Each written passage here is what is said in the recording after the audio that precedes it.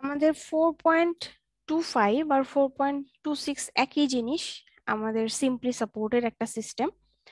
আমাদের আগের প্রবলেমটাতে ছিল এ তে একটা হিঞ্জ সাপোর্ট আর বি তে একটা রোলার। এখানে ঠিক উল্টা ঘটনা, যে আমার এ তে একটা রোলার, বি তে হিঞ্জ।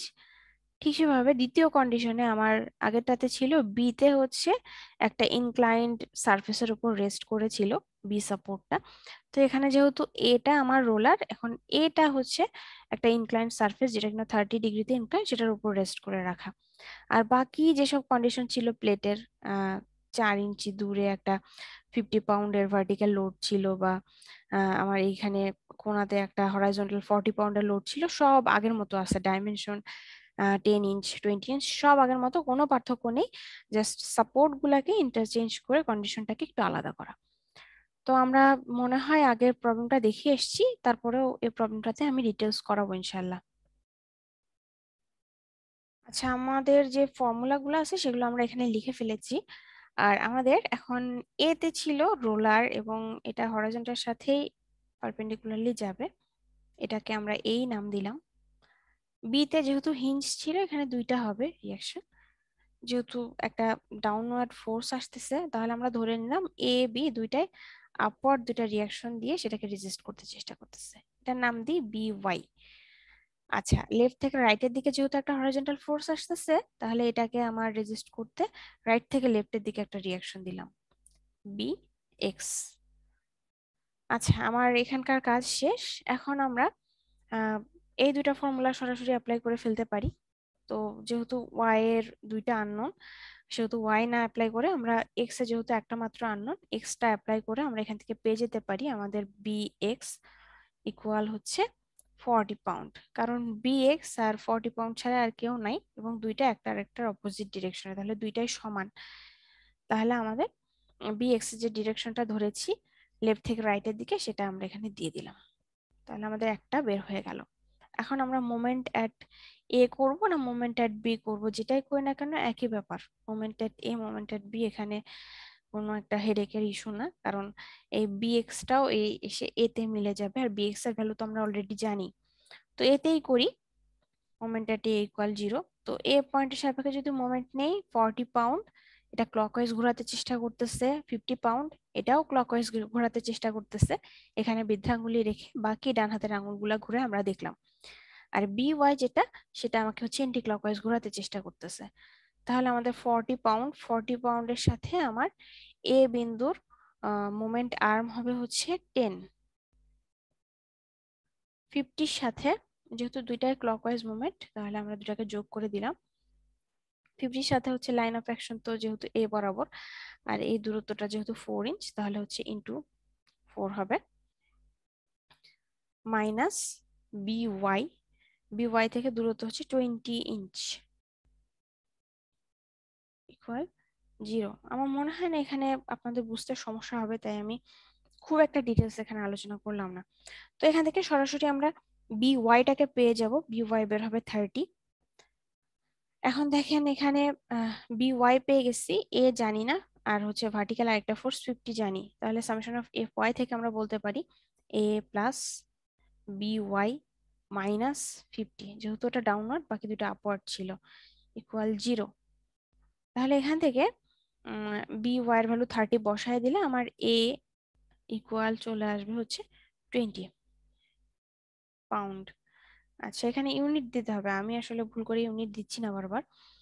বি ওয়াই বের হলো, এ বের হলো। এ হচ্ছে যেহেতু আমরা দেখতে পাচ্ছি আপওয়ার্ড, আপওয়ার্ড সাইনটা এখানে দিয়ে দিব। বি ওয়াই এটাও আপওয়ার্ড, এটাও আপওয়ার্ড সাইন দিয়ে দিব।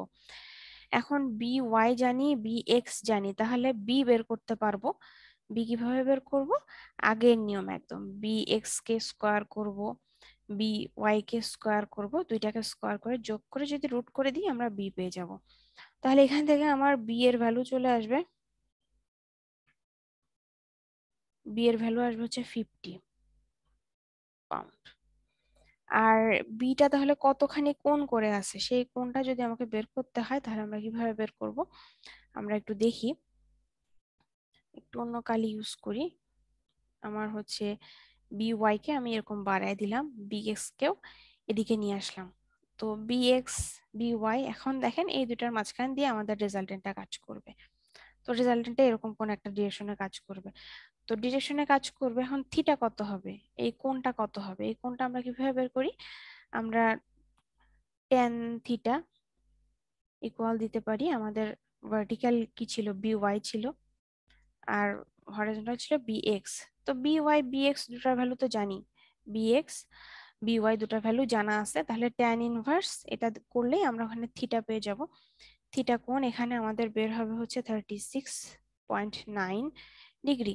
আর আমরা তো দেখতেই পাচ্ছি এটা আমাদের কেমন করে কোণটা গেছে, তাহলে কোণের সাইনটা আমরা সেটা দিয়ে দিব। তো আমাদের এই টোটাল কাজ, আমাদের এ নাম্বার কমপ্লিট। এবার যদি আমরা বি নাম্বার করতে চাই, আমাদের হচ্ছে শুধু এখানে জাস্ট আমার হচ্ছে একটা অ্যাঙ্গেল দিতে হবে, তাছাড়া আর কোনো ঝামেলা। আচ্ছা, তো এখন আমরা তাহলে শুরু করি। আমাদের এই যে এ সাপোর্টটা, আমরা একটু এঁকে দেখাই জিনিসটা কেমন করে আসছে। আমাদের এ এই জায়গায় ছিল এরকম রোলার, এরকম রোলার ছিল, একটা সারফেসের উপর এই রোলারটা রেস্ট করেছিল, সেই সারফেসটা কিনা আমার ভূমির সাথে 30 ডিগ্রি কোণ করে আছে। আমি একটু অন্য কালি নেই। তাহলে আমার সারফেসটা যেহেতু এ বরাবর গেছে, সারফেসটা যে সারফেসটার উপর রেস্ট করে থাকবে সেই সারফেসটার সাথে 90 ডিগ্রি কোণ করে হচ্ছে রিয়াকশনটা কাজ করবে। তো তাহলে আমার যেহেতু সারফেসটা 30 ডিগ্রিতে বাঁকানো, আর একটা আরেকটার উপর পারপেন্ডিকুলার, সারফেসের সাথে রিয়াকশনটা পারপেন্ডিকুলার, তাহলে এইটা হচ্ছে আমার 90 ডিগ্রি, এই কোণটা 90 ডিগ্রি। তাহলে ত্রিভুজের একটা কোণ 30 ডিগ্রি আর একটা 90 ডিগ্রি হলে বাকি যে কোণটা থাকে সেটা অবশ্যই 60 ডিগ্রি হয়। এটা আমরা আগের ম্যাথেও একইভাবে করে এসেছি, এখানে আমি আরেকবার রিপিট করলাম। তাহলে আমি বলতে পারি যে এই এর যে রিয়াকশনটা, এর রিয়াকশনটা হচ্ছে ভূমির সাথে কাজ করতেছে 60 ডিগ্রি কোণে। এই কোণটাকে আমরা 60 ডিগ্রি বলতে পারি। তো এটাই আমরা এখানে বুঝালাম যে কেমন করে আসে। আর বিতে যেহেতু বি হচ্ছে একটা হিঞ্জ সাপোর্ট, এখানে দুইটা রিয়াকশন থাকবে, আগের মতোই আমরা দুইটা রিয়াকশন দিয়ে দিই, দুইটা রিয়াকশনের নাম দিয়ে দিই বি ওয়াই আর বি এক্স। আর এখন যেহেতু এদের নাম অলরেডি জেনে গেছি, এদের আমি নামই দিয়ে দিই সরাসরি। এখানে উম, বেশি ক্লামজি দেখাচ্ছে। আচ্ছা, এইটা আমার হচ্ছে কস কম্পোনেন্ট, এটা হচ্ছে আমার সাইন কম্পোনেন্ট। এই বরাবর আমার রিয়াকশনটা কাজ করতেছে, এটাকে আমি নাম দিলাম যে এ কস 60। আমি তো জানি এখন 60, এখানে শুধু শুধু এক্স ওয়াই দেওয়ার দরকার নেই, কস 60। আর এইটা হচ্ছে এ সাইন 60।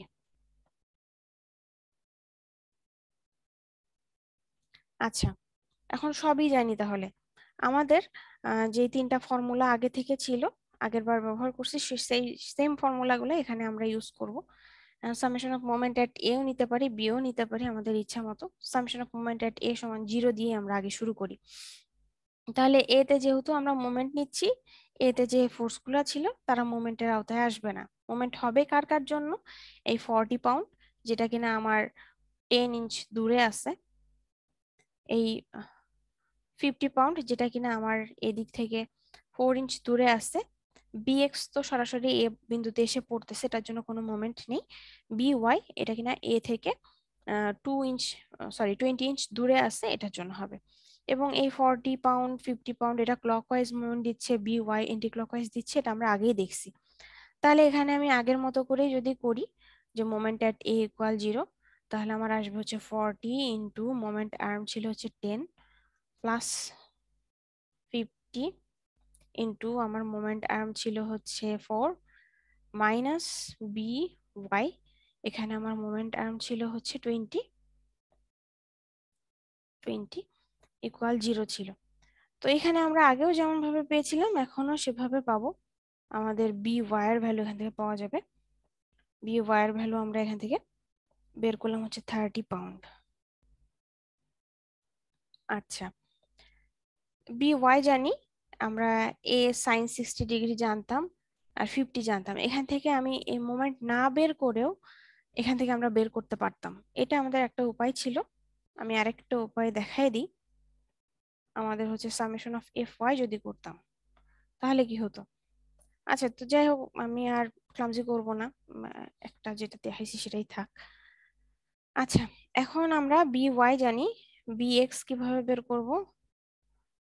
আচ্ছা, এটা দিয়ে একবারে করে ফেলি।